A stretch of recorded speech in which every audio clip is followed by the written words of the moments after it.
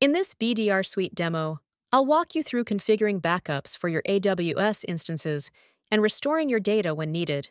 BDRSuite provides agentless backup solution for Amazon EC2 instances. With incremental backups that capture only changed blocks, application-aware backups for consistent data, and flexible storage options, BDRSuite ensures efficient backup management and reliable recovery for your AWS workloads. To get started, head over to the BDRSuite website and click Start Free Trial. As a first step, download and install BDRSuite on Windows or Linux machines, or even as a Docker container. For a step-by-step video on how to install and set up Backup Server, check out the link in the description box. Be sure to fill in the form provided for technical assistance. Once the installation is complete, open the BDRSuite Backup Server console. Enter the username, password, and click Sign In.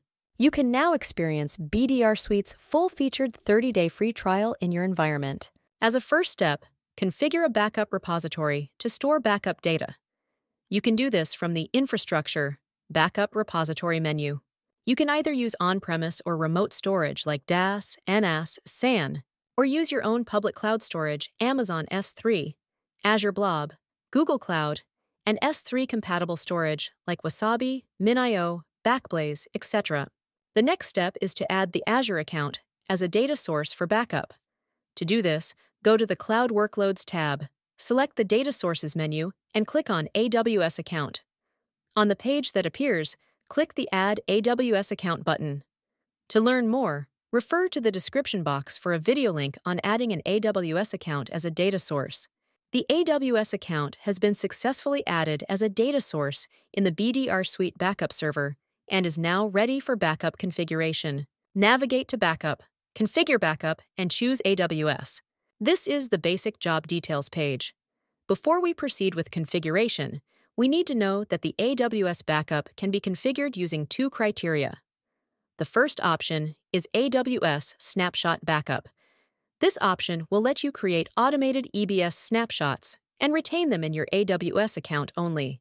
The second option is AWS Snapshot Backup with a backup copy to another location. This option creates a snapshot in AWS and copies the data to your chosen storage, local, remote, or cloud. First, let's look into the configuration steps for AWS Snapshot Backup. In the Basic Job Details page, enter all the required details and make sure to select the Only EBS Snapshot Backup as the backup option. Now click Next. This is the Instance Selection page. Use the drop-down menu to choose the desired AWS account. Select your preferred region. Now click on List Instances button. All instances within that region will be displayed. You can use the Filter option to narrow down the instances based on criteria, such as availability zone, platform type, status, instance type, and instance status. Once the filter is applied, you can either choose the full instance list or just choose the specific AWS instance that you wish to back up. Next, you can enable the application-aware processing to ensure transaction-consistent backups of your Microsoft applications. Additionally, you can enable pre-post scripts to run before and after the backup job. You can also mention the timeout. Now click on Next. BDRSuite offers flexible backup scheduling options. Select the backup frequency for incremental backups. For this demo, I've configured daily backups at 9 p.m. Only the initial backup is full. After that, it's forever incremental backups. I've also chosen the default values for the advanced backup settings. Once done, click on Next to proceed. Select the number of snapshots to retain. BDRSuite for AWS captures snapshots at scheduled times and stores them in the same AWS account. Setting a retention limit of 5 snapshots will delete the oldest snapshot when a new backup is taken, keeping only the 5 most recent. Once done, click Next to proceed. Finally, review your backup job configuration. If you want to run the backup job immediately after configuration, you can check the box and click Save. Click Schedule Now on the confirmation dialog. Then you will be redirected to the List of Jobs page. All right, now let's see the second type of configuration, which is the AWS Snapshot Backup with backup copy to another location. On the Basic Job Details page, enter the necessary information and select EBS Snapshot Backup with backup copy to another location as the backup option. Also, select the backup repository for storing the copy, then click Next. Select the AWS account. Select the region and click on List Instance button. Apply the filter based on your requirements, and the instances will be listed accordingly. Either select all the listed instances for backup, or select the specific ones. For the selected instance, you can enable application-aware processing to ensure transaction-consistent backups of your Microsoft applications. Additionally, you can enable pre-post scripts to run scripts before and after the backup job. You can also mention the timeout. Now click on Next. BDRSuite offers flexible backup scheduling options. Select the backup frequency for incremental backups. For this demo, I've configured daily backups at 9 p.m. Only the initial backup is full. After that, it's forever incremental backups. I've also chosen the default values for the advanced backup settings. Once done, click on Next to proceed. Now, select how many snapshots you'd like to retain in your AWS account. For example, setting a retention limit of 5 will delete the oldest snapshot when a new one is taken, keeping only the latest 5. Next, you can set the retention for the backup data stored in local or cloud storage. If left disabled, all restore points will be kept indefinitely. You can enable retention and customize the policies, such as the number of days or versions you want to retain, as per your storage and compliance requirements. Once done, click Next to proceed. Finally, review your backup job configuration. If you want to run the backup job immediately after configuration, you can check the box and click Save. Click Schedule Now on the confirmation dialog. You will be redirected to List of Jobs page. Click on the Progress icon to view the backup progress. Once the backup is completed, you can edit, check status, view reports, and manage your backup jobs from here. Click on the Report icon to view the backup reports. Alright, now let's see about the various AWS recovery options. In the BDRSuite backup server, navigate to the Recovery menu and choose Restore Backup Data to proceed. All backup jobs are listed. Click the Restore button next to the specific backup job you wish to restore. BDRSuite Backup Server supports these different types of recovery options for AWS.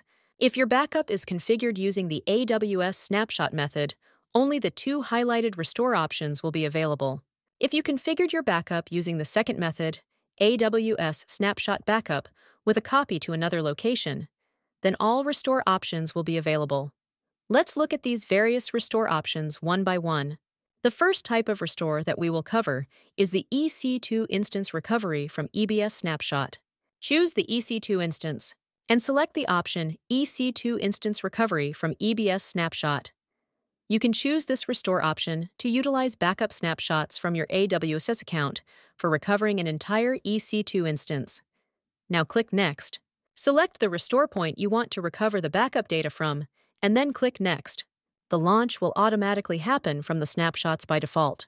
During recovery, a new AMI image will be registered to launch the backup instance. You can define the AMI image handling after recovery in 2 ways. In the first option, the image will be used for recovery and automatically deregistered after restoring, and no images will be available after recovery. By selecting the second option, the AMI image will not be deregistered after recovery. This is useful if you want to use this restored image to create similar instances in the future. Choose Key Pair for the selected instance to perform the restoration and select the number of instances to launch. Now, select the volumes you wish to attach to the restored instance and enter the other required details. Now, click Next. Review all the recovery configurations and then click Restore. Click OK Proceed to start the restore process. You'll be redirected to the Restore Backup Data page. You can click on the Restore Progress icon to view the restore progress. Once the recovery is complete, the EC2 instance will be created in the AWS account. Now click on the Report icon to view the recovery report page, and click on the Log icon to view the restore logs. The second type of restore is the EC2 Volume Recovery from EBS Snapshot. You can choose this restore option to utilize backup snapshots from your AWS account for recovering the individual EC2 volumes. Select the restore type and click Next. Choose the restore point and click Next. On this page, you have to choose the Restore Volume options. When attaching the backup volume to the same instance, based on the availability of the device you choose for restore, different cases may arise. So, you can choose the attach behavior to be followed during recovery by selecting one among the listed options. If you select the first option, then volume will be attached only if the target device is free. If you select the second option, and when the target device is taken, the attached volume will be switched with the recovery volume. The old volume will be detached but not deleted. And selecting the third option, then the recovery volume will be attached to the device, and the previously attached volume will be deleted.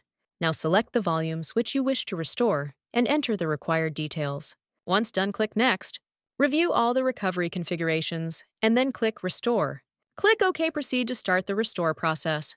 You'll be redirected to the Restore Backup data page, where you can see the restore progress.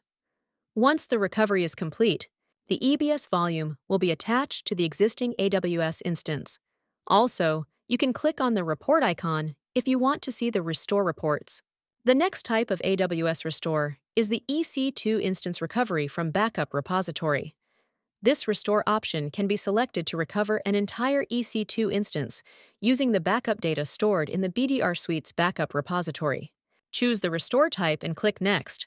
Choose the restore point and click Next. You can click on the drop-down menu where your added AWS accounts are listed, from which select an account name. To add a new AWS account, simply click on Add AWS Account. Also select the AWS region and the key pair. Now configure the network settings by selecting the VPC and the subnet for the instances. Also, enter instance name and its type. Now click on Next. Now review the recovery configurations and click on Restore. Click on OK. Proceed to confirm. You'll be redirected to the Restore Backup data page, where you can see the restore progress. Once the restore is complete, the instance will be created in the AWS account. You can click on the Reports icon to view the reports. Alright, let's move to the next type of AWS restore, which is the EC2 Volume Recovery from Backup Repository. Choose the restore type on this page and click on Next. Choose the restore point and click Next. On this page, select the account name, the AWS region, and the availability zone to restore the selected volumes. Now select the disks inside the volume which you wish to restore and click Next. Review the recovery configuration and click on Restore. Click on OK. Proceed to confirm. You'll be redirected to the Restore Backup data page, where you can see the restore progress. You can click on the report icon if you want to see the restore reports. The next type of AWS restore is the file-level recovery. File-level recovery allows you to recover specific files or folders from your Windows host granularly. Choose the file-level recovery as the restore type and click on Next. Choose the restore point and click Next. Select the files, folders which you wish to restore. Choose the destination host or server by browsing the restore location and click on OK and then on Next button. Review the recovery configuration and click on Restore. Click on OK. Proceed to confirm. You will be taken to the Restore Backup page. You can click on the progress icon if you want to see the progress. Once the recovery is done, the recovered files or folders will be available in the restored location. The next AWS recovery option is the disk mount. The disk mount option mounts the backed up instances disk to the BDRSuite Backup Server's disk management service using the BDRSuite virtual drive. This allows you to access backed up instances disks and volumes instantly without restoring the entire backup data. Select the restore type and click on Next. Choose the restore points and click on Next. Select the disk you wish to mount and click on Next. Review the recovery configuration and click on Restore. Click on OK. Proceed to confirm. You'll be redirected to the Restore Backup data page. Click on the progress icon if you want to see the restore progress. Once the recovery is complete, the restored disks will be attached to the machine running the BDRSuite backup server, allowing you to access your backed up data instantly. Another AWS recovery option is the download disks. Choose the restore type and click on Next. Choose the restore point and click on Next. Select the disk which you wish to download. And then, browse the restore location where you want the selected disk to be downloaded. Now click on OK. Next step is to select the disk format.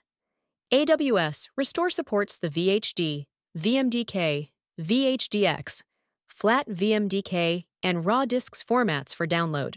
Select any format as per the requirement and click on Next. Review the recovery configuration and click on Restore. Click on OK, proceed to confirm. You will be taken to the Restore Backup page. You can click on the Restore Progress icon if you want to see the progress. Once the recovery is complete, the restored file will be available at the recovery location. You can also navigate to the Reports menu and select Data Recovery option to see restore reports for various AWS recovery options. For example, let me show you the file-level recovery report. That's it. Now it's your turn to try it out. Visit our website to start your 30-day free trial. And if you need any assistance, contact BDRSuite support. Thanks for watching.